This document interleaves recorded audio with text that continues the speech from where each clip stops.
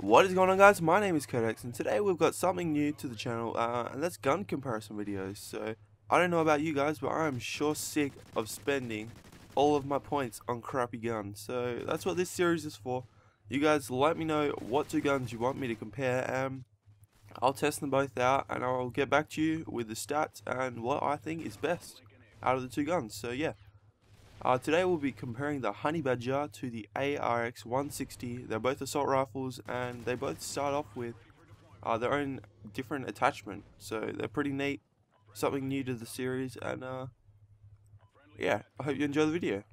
The first thing that we're going to be comparing between the two is the base damage. The Honey Badger has a base damage of 42 to 20, while the ARX-160 has a base damage between 43 and 17. So they're pretty close to the same.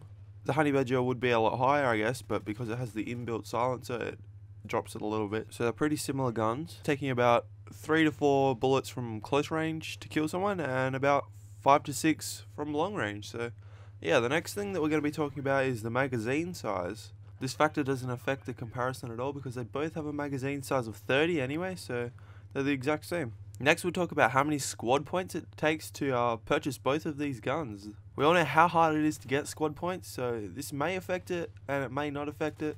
It just depends at the time, I guess, how many points you have. The Honey Badger takes 9 points to buy, and the ARX-160 takes 10 points to buy. So it's only a 1 point difference.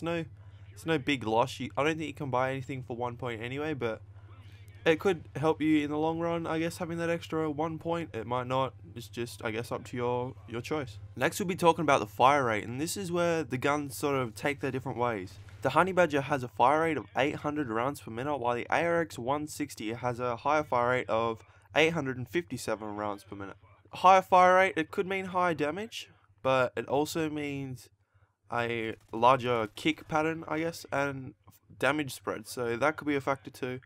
If you are more of a close-up person, the ARX probably would be the best, I guess. But if you like to be able to take people off at a long range as well, I would suggest the Honey Badger for this point. The next point that we'll be talking about is the reload time. Now, they're both pretty similar, not even 0.1% of a difference. So yeah, the Honey Badger has a reload time of 3.16 seconds, while the ARX-160 has a reload time of 3.23 seconds.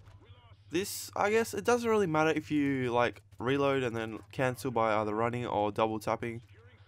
That's what I do, so I don't know, this factor doesn't really affect my opinion, I guess, in a way. They're both pretty close anyway. So yeah, we'll go on to the next point. The next thing we'll be talking about is the damage spread. So as you can see from the video on screen now, the Honey Badger has a pretty small damage spread.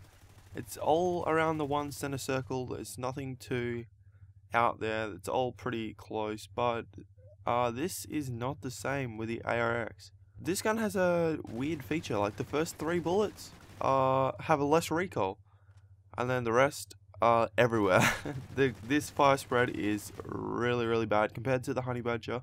I'm sure it's pretty good compared to other guns, but compared to the Honey Badger, it is a lot worse. This is the same for the when you aim down sight. It's come back pretty close, but it's still not the best. So there we go, guys. That is the comparison video between the Honey Badger and the ARX. Both pretty decent guns. Me personally, I prefer the Honey Badger. It just feels a lot smoother. I've had a lot more playtime with it, but that's because I feel like it is the better gun out of the two. I like to run around with a silencer on all the time, just so people don't know where I am, and it's just a bonus that I don't have to spend another point unlocking a silencer, because this gun already starts off with one, so that gun gets my vote. Let me know down below what you guys think out of the two guns. Which one do you prefer? Which one don't you like, and why don't you like it? And let me also know what gun you would like me to compare next. If you enjoyed the video, please do leave a like. If you haven't subscribed already, please do subscribe, and I'll talk to you guys next time.